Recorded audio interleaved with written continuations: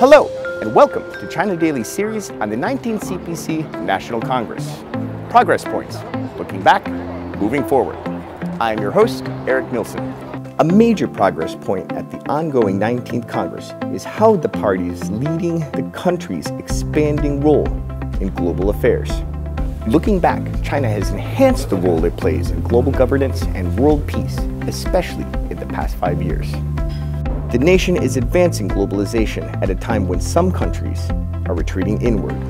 A major way is the Belt and Road Initiative that President Xi Jinping introduced in 2013. It expands connectivity and partnerships with involved countries through enhanced transportation infrastructure, economic cooperation, and people-to-people exchanges.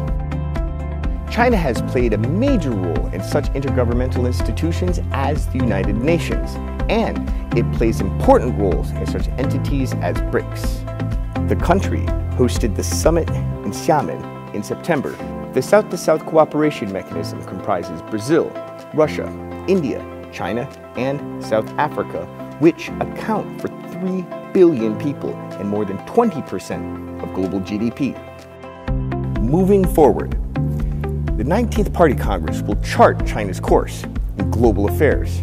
So, follow us as we follow the Congress progress.